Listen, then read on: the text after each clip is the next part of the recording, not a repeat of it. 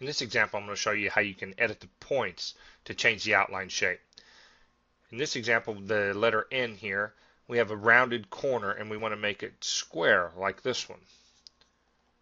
What we're going to do is first I'm going to zoom in so we can see this a little better. Now, if we click the block edit mode, we can see the points here. They need to be square points, or corners. Once you click on the block, all you have to do is place your mouse over the point you want to change.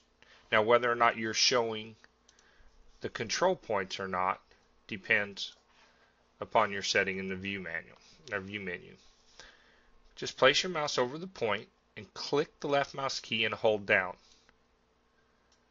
You see, it changes it to a corner. Do the same. Stitch it, and now you have your square corner.